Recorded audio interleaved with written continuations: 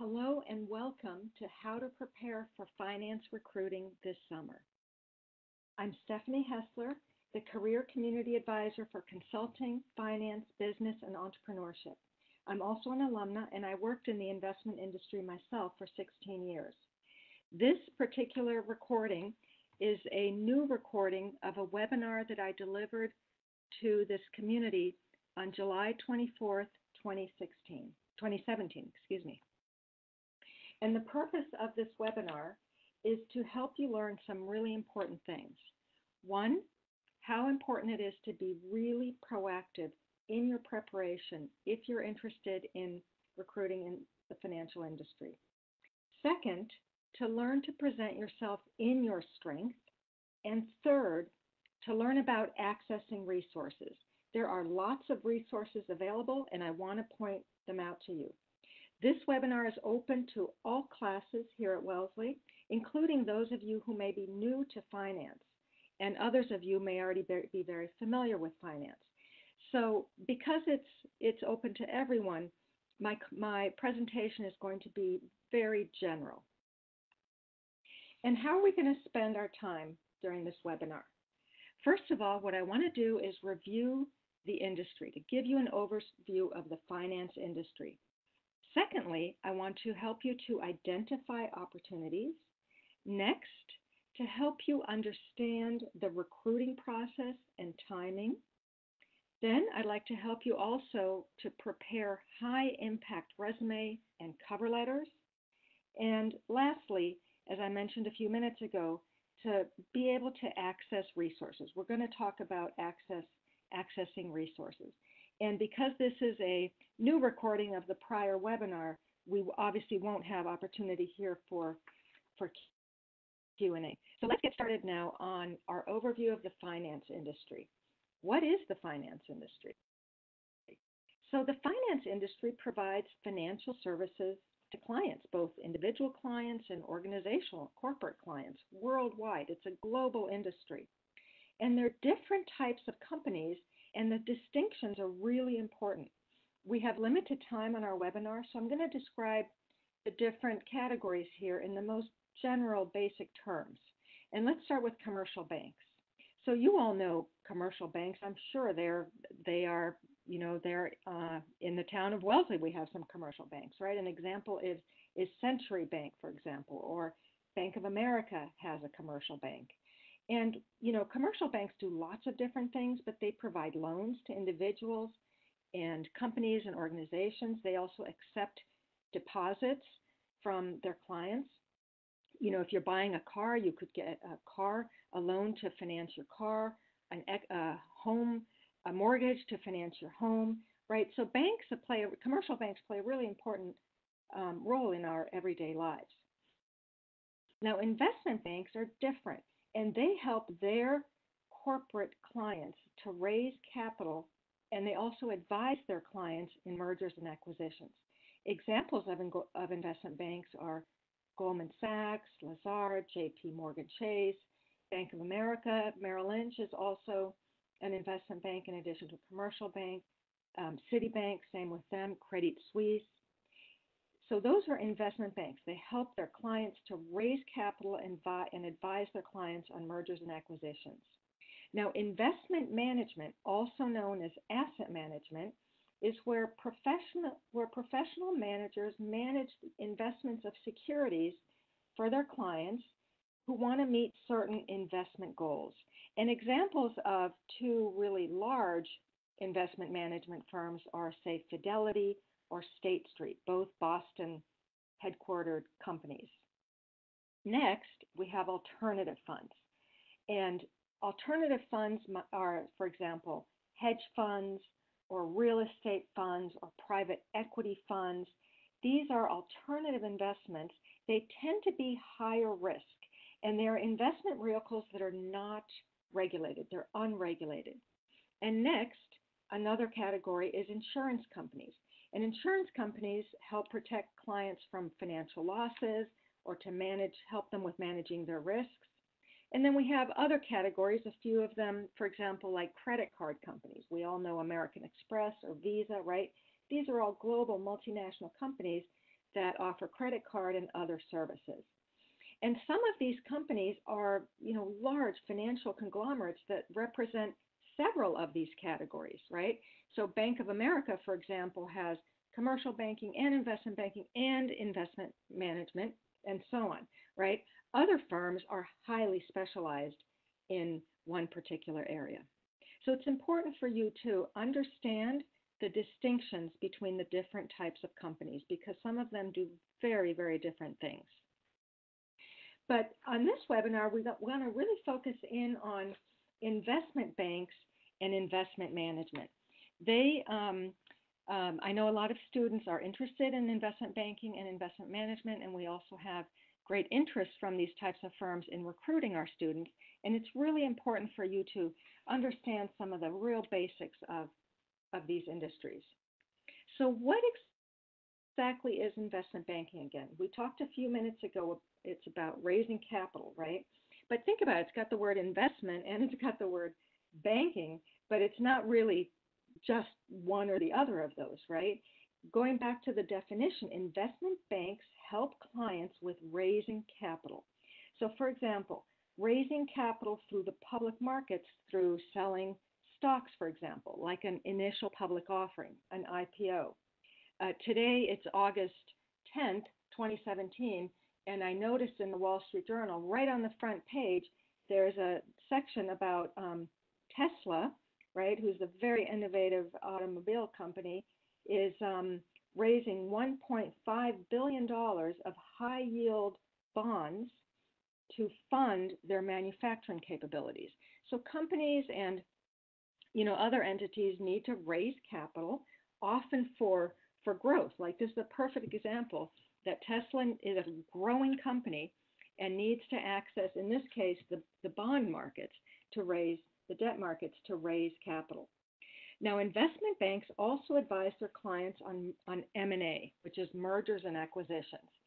And mergers and acquisitions are, they're different from one another, but we often have them, in that one category, M&A. And investment bankers advise their clients, their companies, on taking over another company or merging with another company. And a recent example is Amazon has announced that it's buying Whole Foods for $13 billion.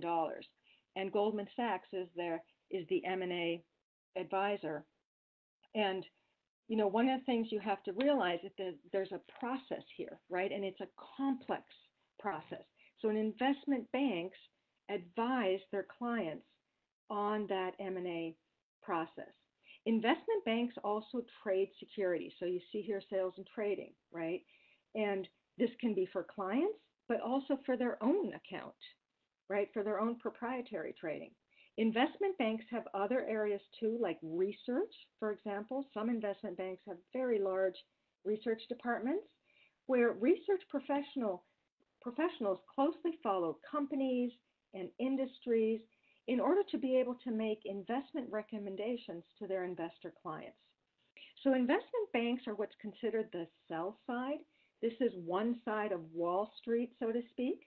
And sell side professionals issue, recommend, trade, and sell securities for the investors on the buy side who buy them. So now let's move over to the buy side. Okay, and what is investment management? Well, it's also known as asset management, and wealth management is part of investment management.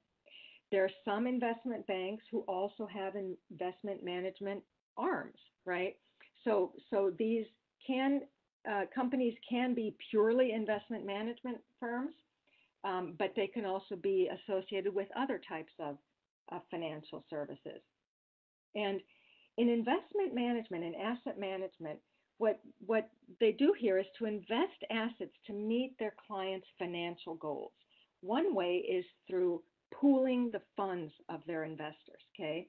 Sometimes this is research-based. So if you've heard of positions that are like equity research, where you work with a portfolio manager who manages, generally it can be, pooled funds can range in all types of sizes and hundreds of millions of dollars and more, right?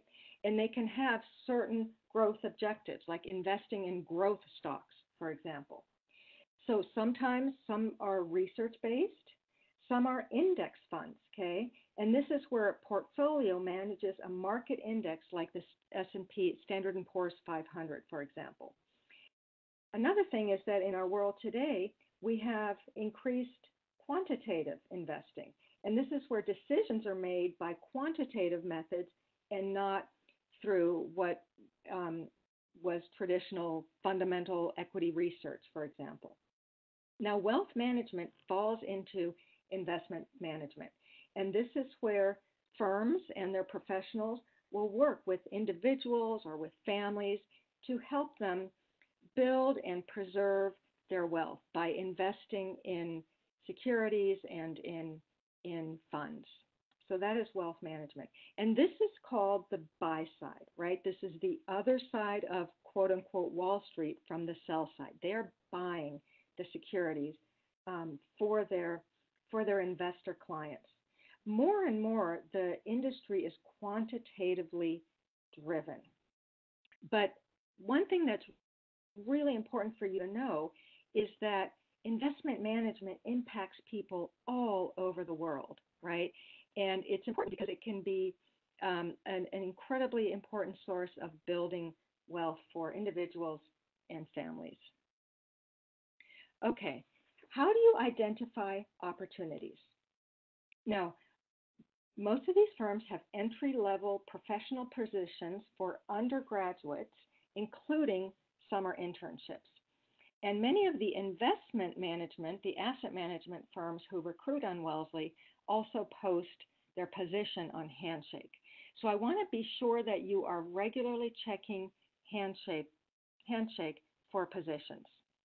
Secondly, I want to point out a resource that I've started to build in career education for those opportunities with investment banks and other investment firms that may not be listed on Handshake. And what you need to do is go into the resources section in Handshake, then go into the consulting, finance, business, and entrepreneurship section, go into the finance section, and as you scroll through the document, you'll see it's the same link in two different areas on that document. One is under networking and professional development events, the other is on recruitment in general. And there's a spreadsheet that lists as many of the investment banking and some investment management opportunities that aren't posted on Handshake. It's not a complete list at this point, but it's in development. And by the way, if any of you know of opportunities that aren't on the list, please feel free to send them to me. Additionally, you should just really have your ears open and be picking up what you can, maybe from being in your clubs or networking about any leads that you might hear. You may also want to check the Hive regularly because we invite alumni to post positions that they're aware of at their company. So I would encourage you to also check the Hive. And during the academic year, when I'm not able to post certain positions just because there might be too many on Handshake and they're not posted by the employer, I will send messages to students through some of the student clubs. So if you're in Wellesley Women in Business or some of the investment clubs, be sure that you're also reading those emails. So let's go now into what the process is and the timing. And the first thing that you really need to do is your research, right? So as you've been able to see from this presentation, there are a lot of differences between investment banks and investment management firms and commercial banks and insurance companies, right? It's really different kind of work and different types of entry-level positions. So it's important for you to not only research the industries, but also to research the job descriptions and see if this is a fit for you. The second thing is that it's important to network, to talk to people. We have a career fair coming up in September in which we'll have different types of finance companies represented, and I encourage you to go and talk to the representatives for the companies. Or when alumni are on campus, to come to events or to info sessions. where you can really pick up information about the companies and industries and also get to know the professionals, including alumni. A lot of alumni come back on campus to represent their companies, and that's a wonderful opportunity to network with alumni, as well as reaching out to alumni who work at these companies. The next step, and we're going to talk a little bit about this evening, is putting your documents together. You'll need your cover letter and a resume. And then lastly, of course, is getting the application process. And with investment banks particularly, the application process is starting earlier and earlier. In some cases, they already opened up in June and July, I believe. So it's really it's really important to be sure that you're very proactive in the application process. And it also ends pretty quickly. Some of them already end of August or early September. Okay. Now for first years and sophomores, investment banks offer what they call diversity programs. And these are programs where students at Wellesley are invited to submit an application. These are very competitive processes. And if you're selected, you're invited to visit their home office in New York City or wherever generally New York City, but other cities too, and spend a day or two with them, networking and in educational programs. And for those of you who are first years or sophomores, I encourage you, if you're really interested in this industry and finance, in investment banking in particular, these diversity programs are feeders into summer internships, and the junior internship in particular with investment banks is a feeder to a full-time job offer. So these are really important to keep your eye on the diversity programs. And in January and February, I'll be sending out announcements about preparing for the diversity programs. Now, this summer, there are firms like JP Morgan, for example, has what is called a Winning Women program. And from everything I understand, that is a really important program for Wellesley women to apply to in order to enter into the recruiting world at JP Morgan.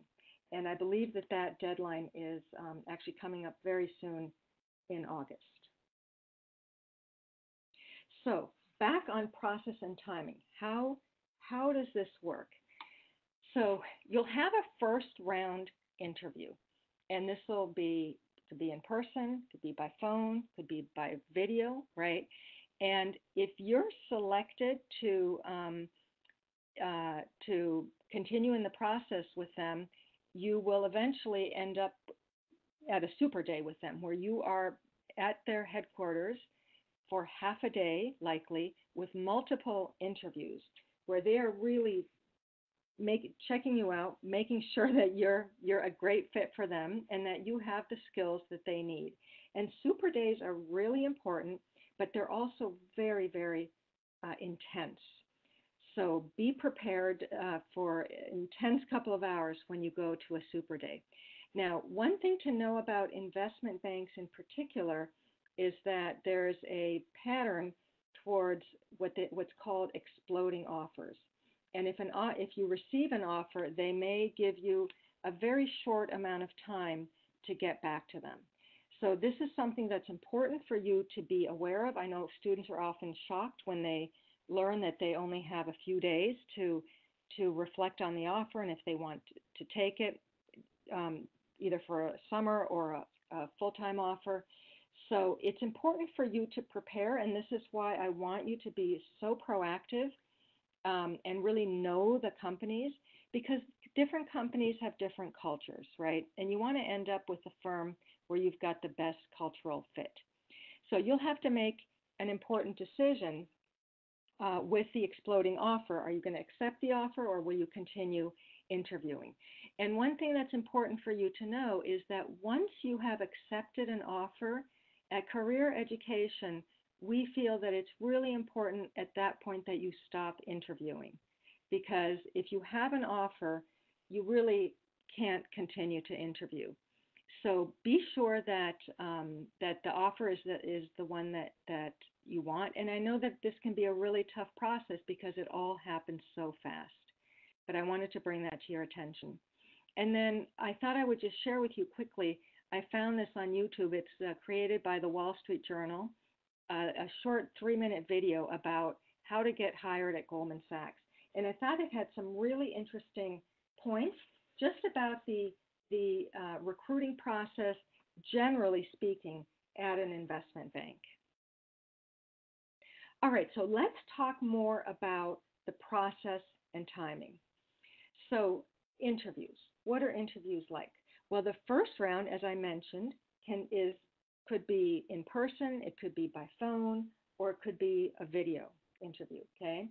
Now, what's really important on the phone is that you speak clearly and project your voice if you're on a phone interview. There's nothing worse than being on a phone and not being able to understand the person on the other end. So be sure that you're speaking clearly and enunciating clearly and projecting your voice. And with video, if you have a video interview, I want to encourage you to practice first. Be sure that you are rehearsing as best you can before the official video, and film yourself. Film yourself on your phone, right? Record yourself. Capture yourself so that you can then go back and make corrections as needed.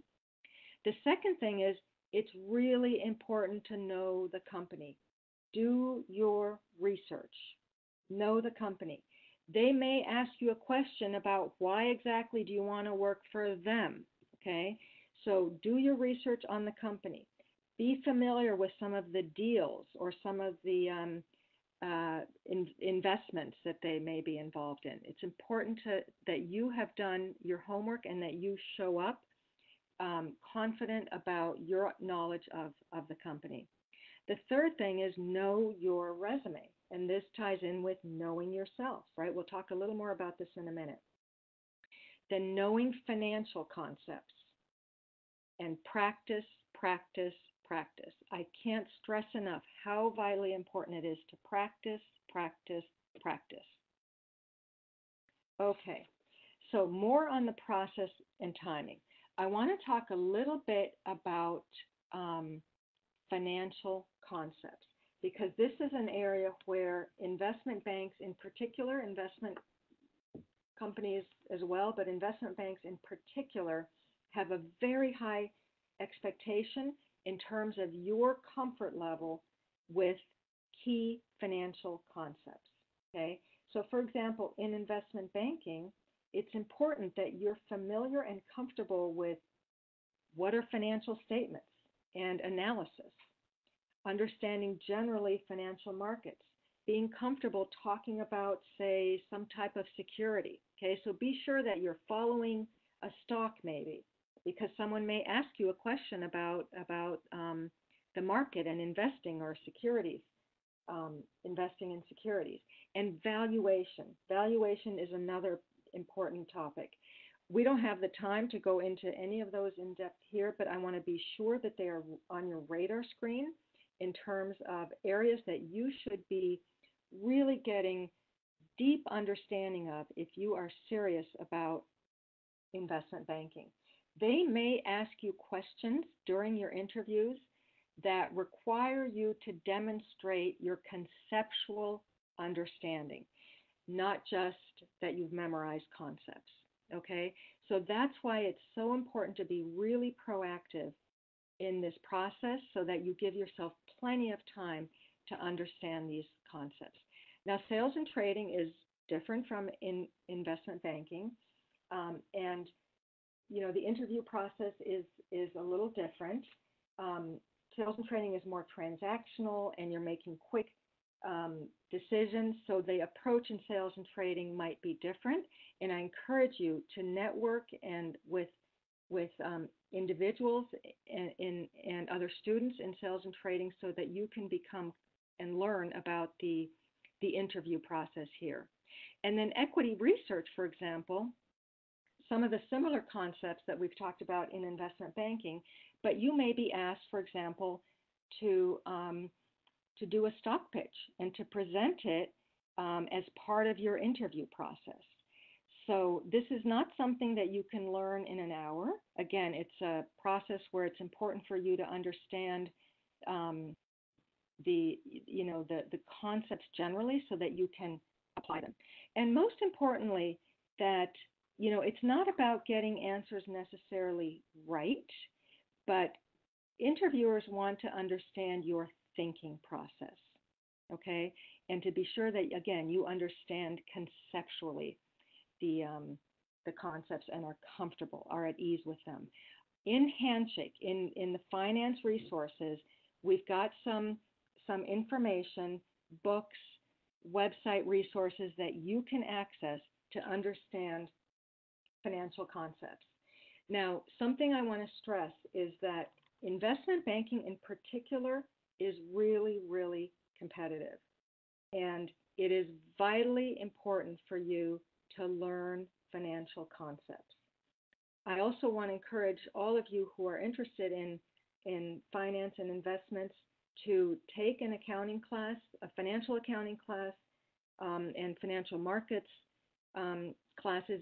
I know the econ department offers financial markets, but financial accounting either at MIT or Wellesley, because these are some of the basic languages of companies and markets, and it's important that you learn these.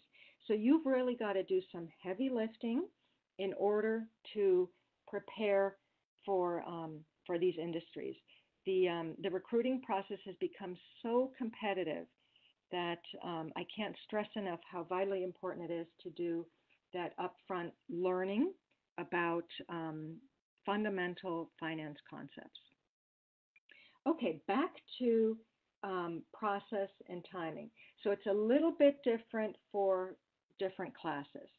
And as I mentioned a few minutes ago, many of the investment banks in particular offer day or 2-day programs, generally in the spring, where they invite first years and sophomores to apply. It's a competitive application process. And if you're accepted, you are invited to visit their home office and to spend a day or two networking at educational events and learning about the culture of the company. So one thing that's really important for you to know is that you've got to treat this almost like an interview. You've got to be really prepared and network and just absorb as much as you can, but also be on your very best behavior, because they're checking all of you out for future summer interns. And it starts early. It starts in these diversity programs. Now, most of the internships, from what I understand, at investment banks and investment firms are for juniors. So this is where the junior internship is really the primary feeder for investment banks for the full-time positions. So those of you who are really, really serious about investment banking, that junior internship is very important. And of course, the sooner you can get into the process through the diversity and 1- and 2-day programs in the spring are really important. And Wellesley students are invited to participate in these day programs. So if you're interested, you absolutely should apply. And I'll be making an announcement in late January, early February about that process and helping those of you who are first years and sophomores to prepare.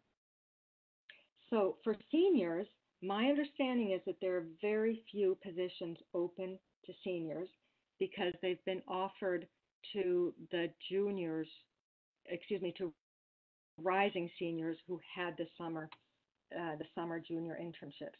However, there are always exceptions. So if you're a senior and you're looking for an investment banking position, definitely keep at it, because as I said, there are much fewer opportunities, but I've certainly seen some exceptions myself. One of the things I want to stress is that investment banking in particular is very, very competitive. but there is something for everyone. It might not be at an investment bank, but there are lots of other opportunities. There's so many recruiters in the finance world, in the investment business, in wealth management, in insurance, and many other types of finance companies who recruit at Wellesley. And so I want to be sure that that you are aware of that, that there are lots of opportunities in finance generally, even if investment banking might be really, really competitive. Okay, so let's talk now about the documents that you need, resumes and cover letters, and specifically resumes that are geared towards finance and investment jobs. It's really important that your resume is one page. It cannot be more than one page, and it's to tell your story, and it's to clearly present your past and current experiences and accomplishments. It's your marketing tool, right? It's what you give to someone so that they can quickly learn all about you. And it has to be relevant to the position, okay? So be careful that it's not a laundry list of everything that you've done, but relevant to finance, for example. Now, in finance, especially investment banking and the investment business, it's important to have kind of a uniform look. So no colors or fancy font or photos, nothing like that. Keep it simple, kind of black and white. The examples that we have in Handshake for resumes are that uniform sort of look. And I also want to point out we have examples in Handshake. So I want to be sure that you're really going through all that information carefully if you're putting your resume together for the first time. Something else that I want to point out is that put yourself in the seat of the reader. Some of these firms receive thousands of resumes, and you want to stand out. So put yourself in the seat of the reader and ask yourself, am I presenting myself clearly, right? Is there depth here? Is there texture here? Am I really telling my story here? Can they have a clear understanding of who I am and that I'm qualified to work in finance? So this process, of course, requires a lot of self-reflection and self-awareness and reflection.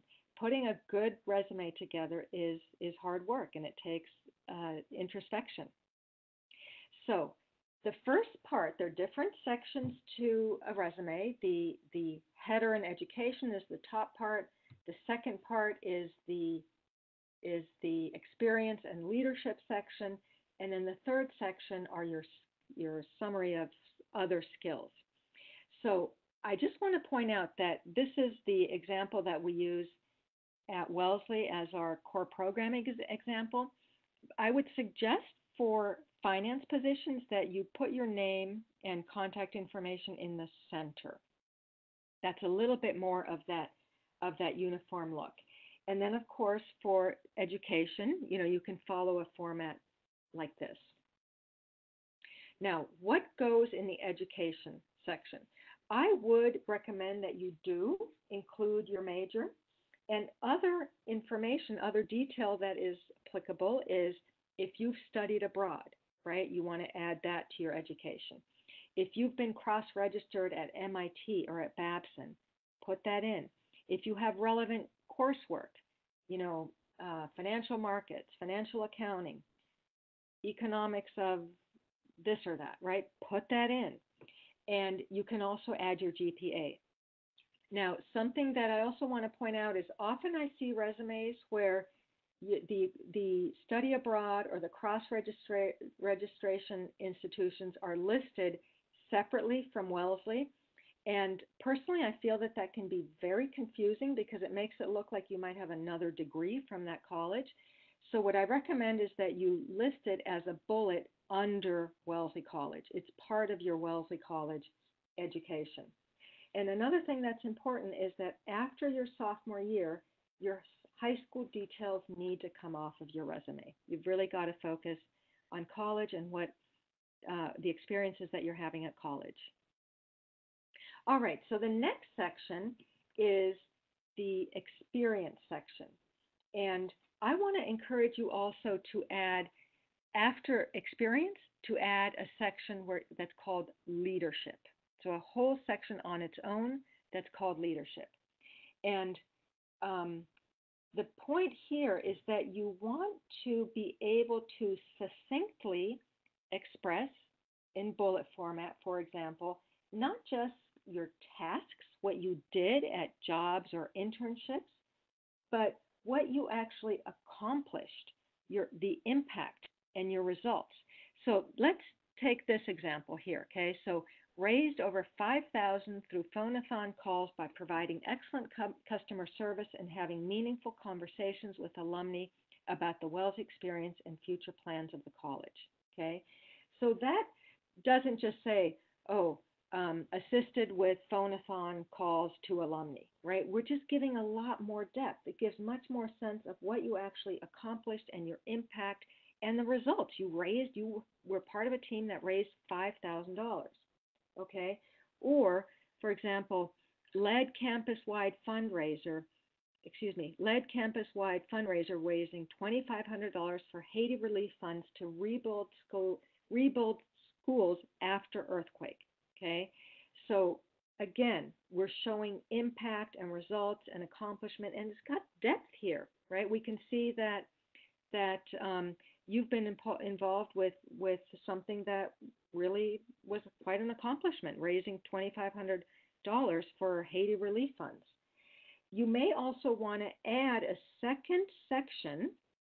In this particular example, work and leadership is kind of put into experience generally. But for finance and investment resumes, I recommend that you add a separate leadership experience and, leadership section.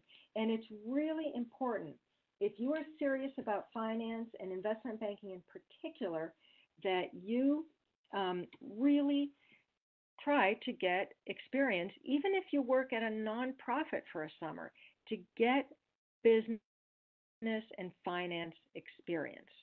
Okay, so that's what you will include in your experience, and then your leadership. You can talk about clubs or activities or your work that really where you are a leader. So let's move on now to the next section. So how do you do this? Really write a good bullet. Start with an action verb, and we've got a list of action verbs in resources in Handshake in our resume and cover letter section. You want to be able to express briefly what you did. Anytime you can quantify something, like if the $2,500 raised for the Haiti relief, right? You want to quantify whatever you can because that makes it easy to understand. And then you want to add additional descriptive information to give it more depth.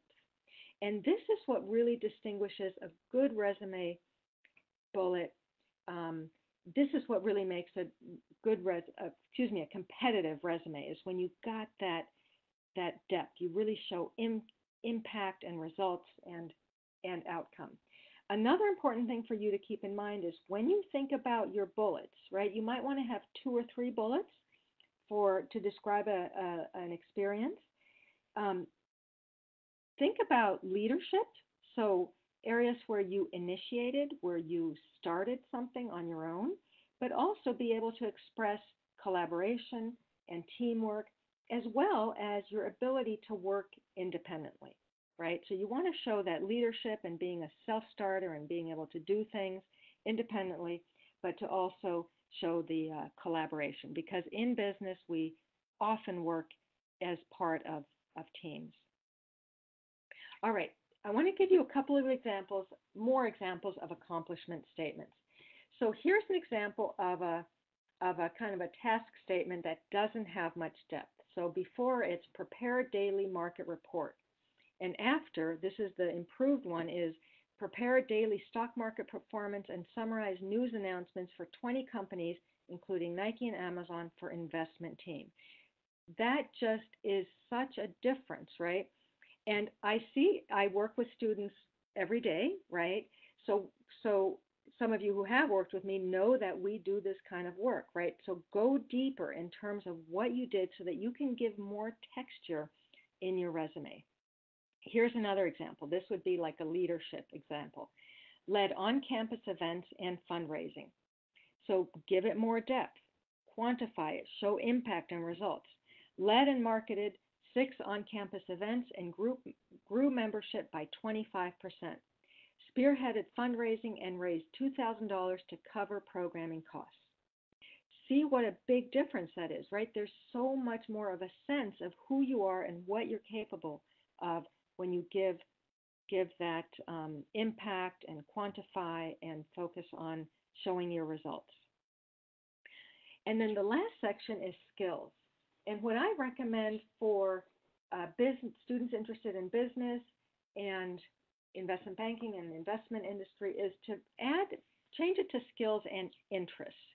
You know, sometimes in business and investment banking in particular, you can end up traveling with some of your colleagues for days. And, you know, you want to be with interesting people. So you can also feel free to, you know, if you like world travel and skiing, you know, add a little section that has that, for example.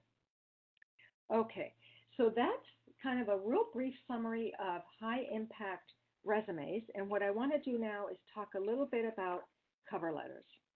And I want to start by saying, you know, that cover letters can be hard, but I want you to think in terms of keeping it easy, right? Keeping the process easy. And a cover letter is really a companion for the resume, and it makes that connection from your experiences and skills and interests to the position and the organization. So even though the cover letter is about you, it's also about your employer and it's the future employer and about the job. It's very important for you to study keywords in the job description and incorporate those into the letter. And it also provides a context for the skills that you have that are transferable to what the employer needs.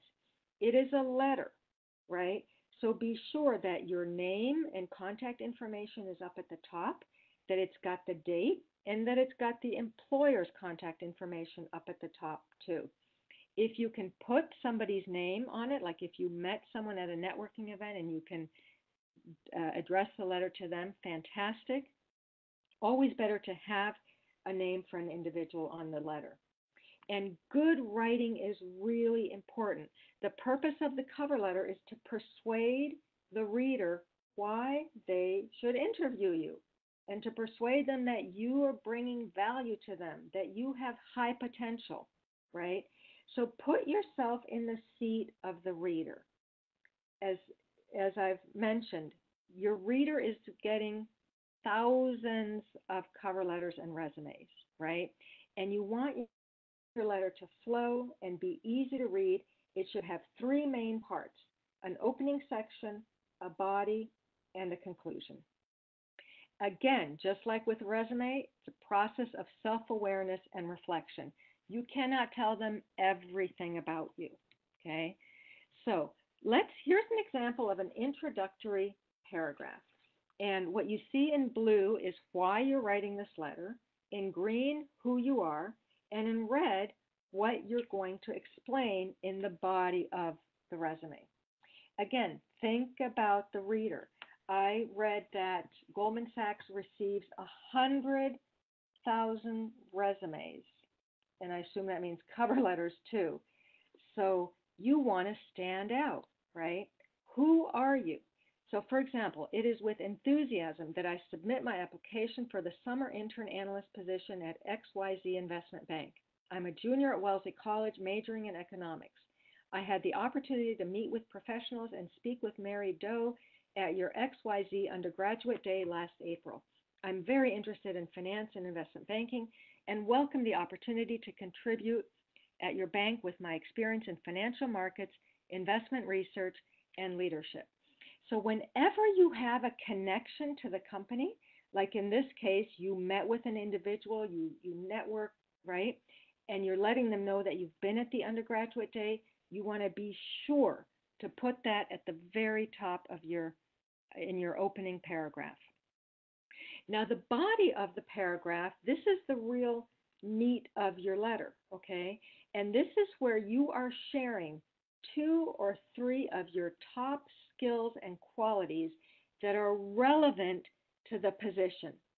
And that's why it's so important to read the job description carefully and be sure that you are describing skills that you have and qualities that you have, which are actually what they need. So these could be like analytical skills, communication skills, leadership, right? You should carefully read the job description in order to determine which are the, say, 3 qualities that you want to focus in on to tell them that you have. And it's important to give evidence. In other words, that you've done something, whether it was a classroom related, academic related, or work experience that shows them that you have relative experience that relates to what they need. It tells more in depth than a resume does, so it'll go into more evidence, more depth than a resume. It's also really important, and this goes back to often, especially for investment banks, some of these firms are receiving tens of thousands of resumes. So it's really important that you communicate your genuine and sincere interest and enthusiasm.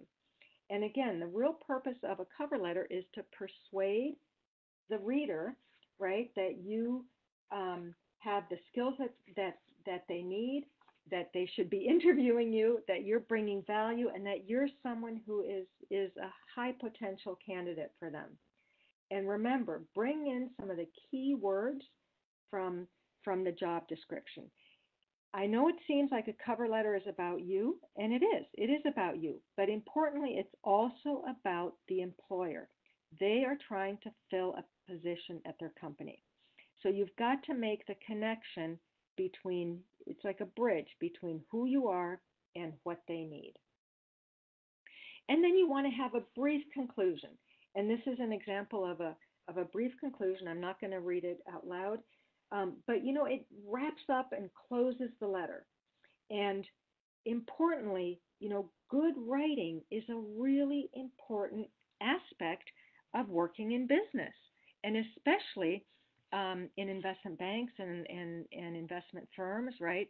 Communication is an important part of the job. So be sure that you focus on writing a good, solid cover letter that really flows, is tight, and persuades them that you are the right person for the job. All right, so we're going to be coming to the end of our webinar pretty soon, and what I want to do before we close is just talk to you about some of the resources that are available to you as Wellesley College students. And first of all, you know, hopefully you're all familiar with career education, and you can schedule an appointment with me. That is done through Handshake. I also will have, we call them pop-up advising hours, where you'll be able to come see me. In September and October of 2017, I'll be having 2 different dates of pop-up hours. So be sure to go on Handshake so that you can meet me. I'll be at Lulu.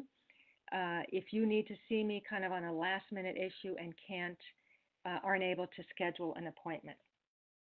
We'll also be offering a resume and cover letter workshop on Thursday, September 14th, and I encourage you to attend, and that can also be an opportunity for you to come and have your resume. I could have a look at your resume and also give you feedback, and you can pick up some new information, hopefully at the workshop. We're also offering a boutique finance and business career fair on Tuesday, September 9th. We'll have an adjacent consulting fair on the same evening, and I invite all of you who are interested in finance to participate. This is a fantastic networking opportunity where you'll be able to come and meet representatives. There'll be alumni from finance companies, ask questions, get to know the cultures, and get to see different companies in different sectors of finance. And be sure that you're checking Handshake regularly for jobs that are posted, events, info sessions.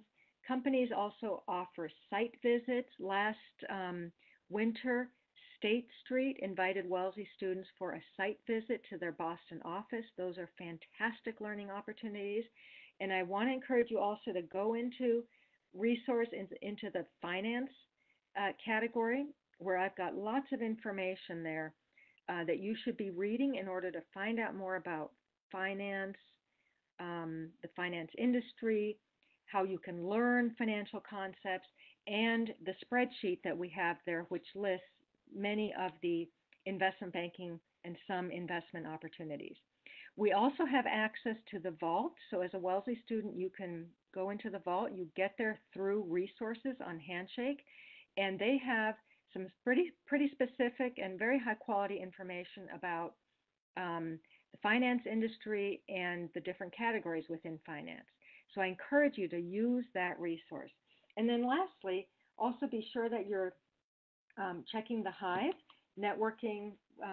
It's a great networking tool, and we're encouraging alumni to post jobs there when they're aware of them. So that could be another really wonderful resource for you to find information about jobs as well.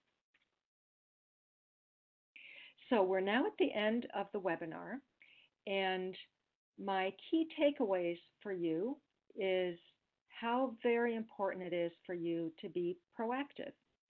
And this is especially so for investment banking and investment management positions, where the expectation of your technical knowledge of finance concepts is very high. And this isn't something you can do in the night before. You've really got to start learning some of these concepts early so that you can speak about them in a conceptual manner and demonstrate your understanding. We talked about presenting yourself in your strength, and that starts with your cover letter and your resume and getting through that first process, so to speak. Practice, practice, practice for interviews. You're welcome to make an appointment with me on Handshake in order so that we can do mock interview. But the interviews are so very important, and it is really important that you practice, and that you also practice responding not only to questions about you and your resume, but you will have finance and investment type questions. So as you practice, be sure that you're also practicing those, vitally important. And then third, I want to be sure that you're aware that there are lots of resources available to you, and that you should absolutely be taking advantage of all of those. So that ends our webinar, and I want to wish everyone much great success with your recruiting journey. Good night.